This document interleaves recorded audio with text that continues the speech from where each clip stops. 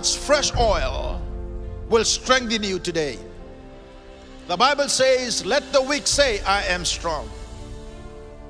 In Matthew chapter 4, verse 4, it says, man shall not live by bread alone, but by every word that proceeds from the mouth of God. Bread that you eat today gives you the strength for today. Tomorrow, you'll need a new set of bread. You cannot rely on yesterday's bread to give you strength for today. We cannot rely on last year's revival. We cannot rely on last year's move of God. We cannot rely on the touch of God's presence in your life. So the purpose of God's anointing is to empower you.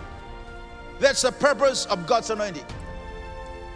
God anoints us not for us just to be happy and clappy, but God anoints us so that He can empower us, to equip us, to enable us to do the Lord's work, so that we can save soul, we can teach the saints, heal the sick, and setting people free.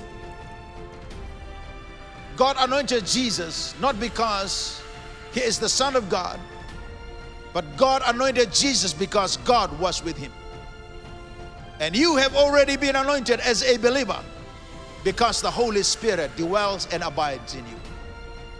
Whatever problem that you are facing today, God's anointing is here to destroy every yoke of bondage in Jesus' name.